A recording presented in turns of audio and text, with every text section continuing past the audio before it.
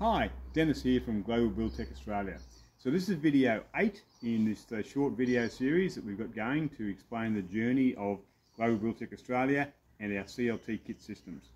So previously we've spoken about all the lead up work, and now we're talking about the build itself and the fun of CLT. So let me just tell you in this video about the actual erection of the CLT panels, and in the next two videos I'm going to talk about some of the challenges that we had because we use CLT. So let me just say this to you. Erecting CLT panels, we had 3 panels for the floor, we had 2 panels for the long walls, and we had 3 other panels for the roof and for the end walls. They went up magically. It took half a day, got them stood up, everything was great. The roof itself, the roof panels, there are 8 roof panels. That also went up in half a day. There was a bit of a delay between the first lift and the second because we had to do the internal structural walls. Which is a lesson in itself that we'll talk about again in the following video.